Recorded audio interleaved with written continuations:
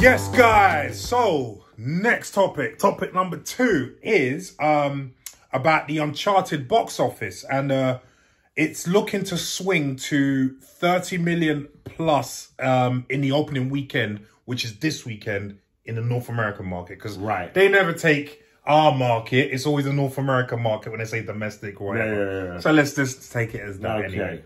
So anyway, this comes to us via Variety. And it says, these days, Tom Holland is never too far from the top of the box office charts. The Spider-Man No Way Home actor is returning to theatres this weekend as a different kind of vigilante in Sony's Uncharted, an action-adventure based on the popular video game. The film is expected to make $27 million between Friday and Sunday and $30 million through President's Day on Monday. Some box office prognosticators, I think that's right, anyway, believe Uncharted could reach 35 million in its first 4 days in the theatre. Those receipts will be enough to easily glide to the #1 spot over last week's champion, Death on the Nile. Uncharted cost $120 million to produce. That's what I was going to get into. We'll get into that. So it will need to sell tickets, and lots of them, to turn a profit for the studio. Reviews have been mixed at best, so Holland's charisma will be key at filling seats in otherwise spottily attended cinemas. As the dashing treasure hunter Nathan Drake, Holland is attempting to test his big screen appeal out of his alter ego as Peter Parker, aka Spider-Man. Earlier this week, Spider-Man No Way Home officially unseated director James Cameron's 2009 science fiction epic Avatar to become the 3rd highest grossing domestic, that's US, North American box office release in history. Can he sell tickets when he's not done in his signature Spidey suit? Ahead of its domestic debut, Uncharted opened at the international box office, because we've already seen it hit, well, I have already, to a solid $21.5 million from 15 overseas markets. Along with the US and Canada, the film opens this week in Australia, Brazil, France, Germany, Italy, Japan, Mexico, and South Korea. Yeah, we all know it's directed by Ruben Fleischer, who directed the first Venom. But yeah, so boy. So that's what I wanted to say. Ask you, Leon. So you hear it's projected to about 35 million in the North American box office. It's earned 21.5 million already in the overseas box office, with more to come because of all those countries that I've mentioned. It's going to open in this weekend. But with a production budget of 120 million. I think that's too much. First of all, I'm not going to pretend, I love Tom Holland. That's what he does. But if you had on the Spider-Man suit, if I can make a little money, right. So, but what I'm saying is, if you're going into something, you know, so let's say tomorrow you get Luke Cage. You're Luke Cage. People love you in Luke Cage. That doesn't mean you can transfer to, do you know what I mean? Like, nowadays, Cry Freedom. Do you know what I mean? It doesn't mean you can deliver other places. All right, like I said, it's still adventure and action, and he's used to that. But I don't hear people talking about Uncharted at all. Now, it's gonna do well. But I'm saying your average person. I go on like Joe Blogs. Down the road in Iceland. Is not saying, you know what, can't wait to see Uncharted. However, everyone was ready to see Spider-Man. Everyone's ready to see Batman. Compared to Uncharted, I'll give you that. That's all I'm saying. I believe it will do well. Sorry, let me finish, man. No, I believe it will do well. But I think the budget was, they spent too much to start with. I don't think they needed to spend that. Well, they obviously did, because they were trying to make it all singing, all dancing. But I think they should have hedged their bet a little bit. I agree with you. Just be a bit precautionary. Remember, I've seen the film, and I'll give my cinema review. Yeah. I like the film. Yeah. But and it goes to your point about people knowing about this film. The problem with this film that I seem to find with because this film is going to be very popular with gamers, or was supposed to be very popular with gamers. Yes. And we've both watched the John Campea show all the time. They're very aware of the Uncharted game. Yeah.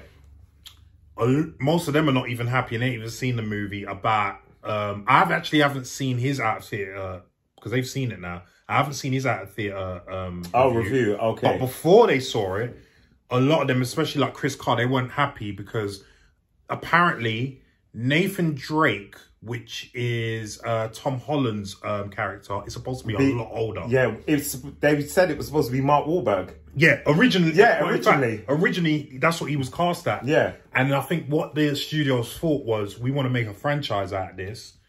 And so we need the lead actor to be a bit younger. So, because apparently both characters are supposed to be older than what they are. So even Sully, which is Mark Wahlberg's character, is supposed to be a lot older than what he is. Right. Because they say that Nathan Drake is an Indiana Jones type guy. Yeah. Do you see what I'm saying? So then obviously he would need to be older than what Tom Holland is. Just a bit more seasoned. Right. Right. So I think a lot of gamers who are into the Uncharted game, they're not going to be able to let that go, as I can see now. Yeah. I've seen the film. I want to take Leon to go and watch it soon as well. It's like Jack Reacher thing. Yeah. It's like how people are like, well, that's not Jack Reacher. Because as you said, I haven't watched it, but as you've watched it and as I've seen, bro, it's very popular. It makes all the difference, you know? Right. You know, like him being so big and imposing, like fitting the character. Yeah. Because remember, that's how the character was written. Right. It was written coming from that perspective. Right. Do you know what I mean? So if Indiana Jones was 19, would it have worked? Of course it wouldn't, because it was built for a middle-aged white man. Yeah. It wasn't built for an Asian man, an Indian man, a black man. It was built for what it was built for. Yeah. And when you come away from that, it's like the comic books, when they change it too much, people ain't happy. Yeah, I'll be one of them. I'll be one of them. Like, but you come away from it, you're like... I mean, when you change it and it makes sense, you change it. Like, for instance, they changed Thanos' motivation for the snap. Yeah. In the comics, it was an idiot one. He was in love with Lady Death. That wouldn't have worked on screen. No, it's just not. It's not enough motivation. Right. But when they changed it, it was like, okay, people resonated with it. Do you know what I mean? Yeah. So yeah, I get it.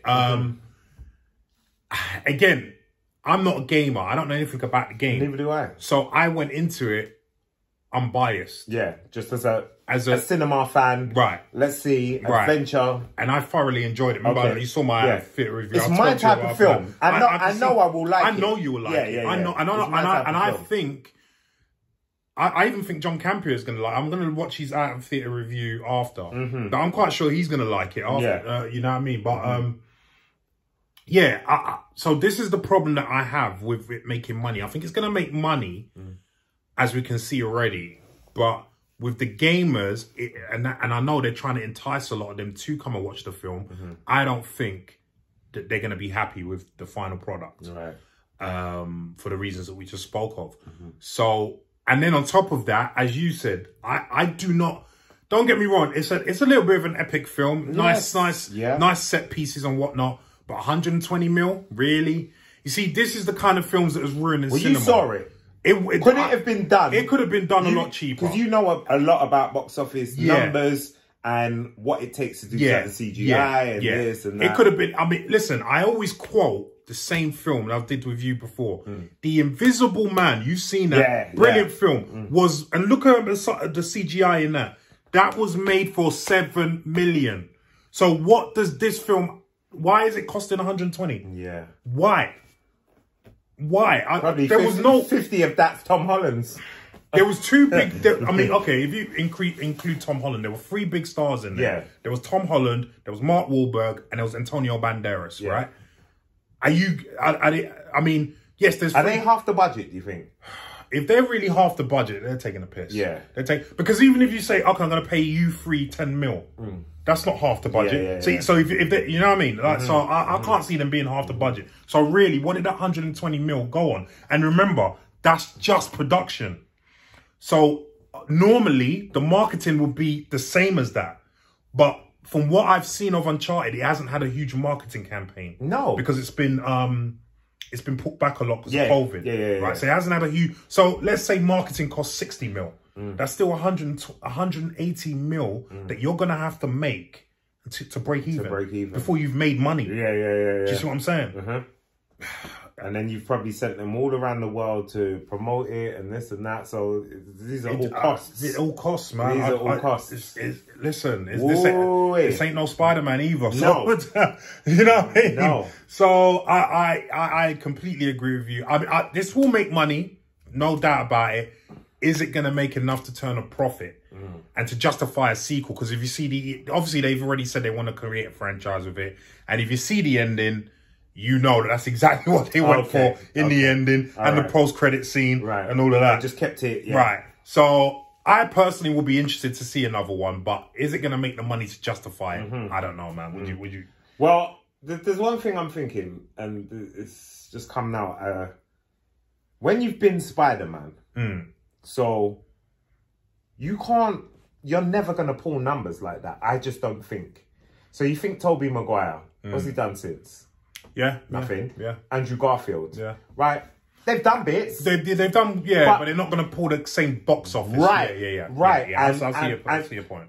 So this is my thing. Like, he's no Hugh Jackman.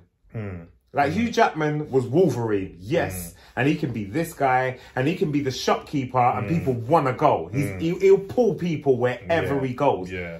I don't think Tom Holland's got that just yet. I think he's a bit too young. Well, I don't even... Here's the thing with that. You talk about Hugh Jackman. Apart from The Greatest Showman, maybe that pulled the same amount of money. Yeah. What else what was that robot thing he done?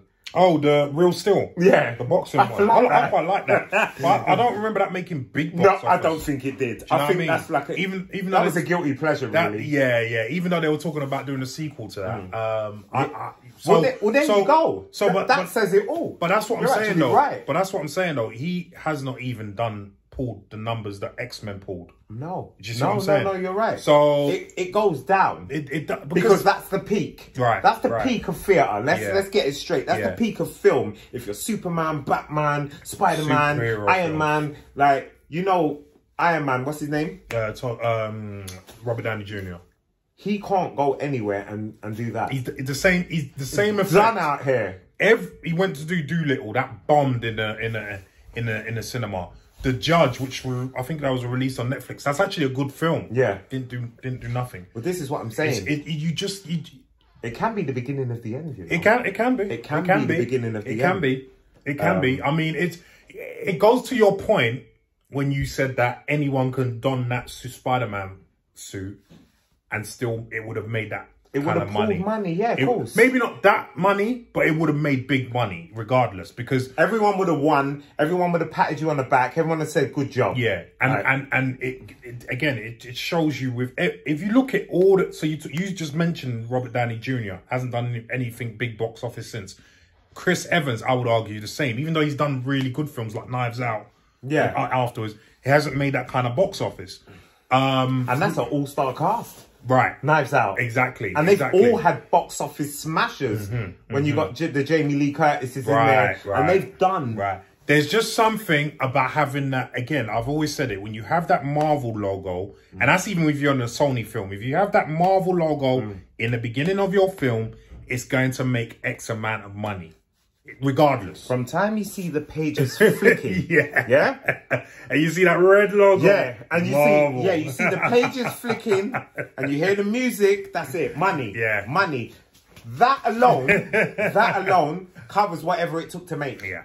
That alone. Yeah. Just having Marvel when the page is flicking. Yeah. Done out here. Yeah. Done out here. So because now I'm just trying to think who actually has life after superhero. Yeah. I mean, Chris Pratt. Again, was he done? Okay, no, tell a lie. He did Jurassic, and that did very close numbers. Yeah. To Guardians. The thing with Jurassic is that is a very known IP. That is a franchise that I started on when I was 12 years old. Right. And that's built. So I could have put you in that. Right. Once again. Do you know what I mean? These are nothing happening films where these big Marvel heroes are in it and everyone, just because they're in it. So like you said, it can be the beginning of the end. But let me tell you something. I would be happy for that to be the beginning of my end. Yeah? More than happy. And let me just clarify something. We are massive fans of Tom Holland. This is no disparage. No. This is not a disparage on his acting. I think he's a class actor. I think him going forward, he's going to be one of the premier actors in Hollywood. For years to come. No doubt about that. He is a phenomenal actor. I just feel like too much is being banked on him being a box office star right now. And as we can see from all the other Marvel guys, it's even the biggest one, Robert Downey Jr., it's not happening. Nobody's managed to do it. That's what I'm thinking. No one's done, because Marvel is an entity of its own. Yeah, it's not theatre. You can't, you know what I mean. You can't take it. You can't say this person's made X amount of money with Marvel and made their box office so they're going to do the same or similar with this film. No, and I know it's crazy to think it. But that's just the way it is. That's just the way it is. The way it is. Do you know what I mean? Yeah. I mean, he will always do well. He will always get profits. I'm just saying, once you've been at that height, it's just like that's your peak. Yeah. Being a superhero is the pinnacle of any actor playing a superhero's career. You will get challenging roles. You will do things that will move you and move people. But what I'm saying is, in terms of box office smashers, Marvel is it, or it's DC, Marvel. And even DC, because Robert Pattinson, DC doesn't even come close to Marvel. But you're right. But you're right. DC is the only other alternative because the other, it's the only other big comic book franchise that's around. And I think the difference even with DC is, you see, like Robert Pattinson, Christian Bale. Their body of work before playing them, has been solid. Now, Patterson just doing Twilight alone, and he sold that.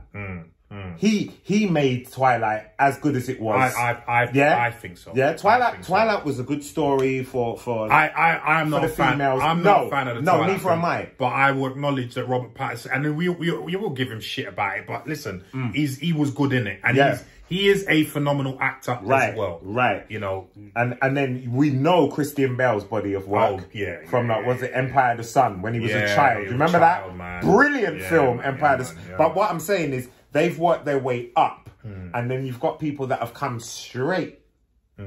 Not straight, but you know what I'm saying. Who would you say have come straight in? What, from Hollywood? Yeah. What was Tom in before? Tom's been in bits. See, this is Hollywood though. Well, you can't really separate. When I say when I mean, all right. Because I know what you're trying to say. No. So for me, an exact, and even though I rate him as an actor, the person that you're describing perfectly is John Boyega. Yes, and we know that's a fact. Yes, right. Yes, came from right down there. Because Tom Holland has done, like, for instance, do you remember the? I know. Do you remember the King Kong film? I didn't watch it. Oh, what with No, was that Tom Holland actually? No, no, that was Jamie Bell. I keep getting them. Do you know why I keep getting them confused? Because Tom Holland also did Billy Elliot, the musical. Right. But this is my point. He's done bits. No, but that's what I'm saying. I know he's done bits. You've done bits. So if you get it, you deserve to get it. But what I'm saying is, there's been people that have been up here, and then they've just taken right. That's what I mean. I see so what you're Patterson is an established right. Brilliant actor. Like that. When you think of Twilight, you think of Patterson. But here's something I'm going to ask you, and it might prove what we were just both saying. After Batman, do you, because we all say Patterson is a phenomenal actor, as rightly so he is. But again, after Twilight, which was a big box office smash, what other box office smashes did he have? No, none. And he's been in phenomenal films. None. But the reason I'm rating it is because he was part of something that was built. Twilight Where did that come from? Yeah, because it was books. Yeah, because it was books. Young adult books. So he gets a blight. But no, but that's my point. He got lucky, yeah. No, but that's my point. Yeah. You're proving the point that we just made. Yeah. That unless it's an established IP, you can't make big box office. Just because you did it in an established IP film doesn't mean you can go out and do it in a non-established IP. Bring Twilight out today with any actor. And it will make money. It will break even in the first week. Yeah. And then you'll have a I'm not going to say it's going to make billions. Yeah. But just the name Twilight. Yeah. It's gone. Spider-Man, gone. Batman, gone. Yeah. Avengers, gone. No matter who's in there, Guardians of the Galaxy, they could change my man tomorrow and say he got killed. Like, gone. It's gone. It's gone. But Robert, he's there and he's there. I mean, he's done a couple bits. I know he's done some... Like, he's done a lot of body work, but nothing to the scale of Twilight. No, well, yeah, box office-wise. But Christian Bale, on the other hand... But again, box office-wise, no. Yeah. No, you're right. Because he done Terminator. Right, that didn't do great. No, it wasn't. Do you know what I mean? It didn't do great. Yeah. In fact, it got critically panned, even though I quite liked it. I didn't mind it either. Do you know what I mean? Yeah. But again, he hasn't done, after Batman, anything big box. He's done, I mean, he did the American something with Jennifer Lawrence. What was that called again? I forgot. But that was a really good film. But that's not big. That didn't make big box office. No. So this is, I think we've now entered the era where unless you're doing an established IP, you're doing a film that has an established IP in it, you can't really think about making big box office. I think that's just the name of the game now. Yeah. I mean, it goes... And another, although he's a fantastic actor, another example would be Joaquin Phoenix. Yes. You did a Joker film, 50 mil the budget was, ended up making over $1 billion. And Gladiator. But was that an established IP? No. But again, did that make big box office? I think it did. I don't think it did. No. I don't think it did. I mean, over time, maybe. We'd have to check that one out. Yeah. But anyway. But anyway. So, my point is there life for after Marvel? Well, we're going to find out, innit? We're going to find out. Is there life after Marvel? I think that's going to be the title of this. Yeah, well, we'll see. We'll put it in there. Is there life after Marvel? But yeah, did they bank on Tom Holland too much to make money from this film? So. Leave us some comments down below and let us know what you think.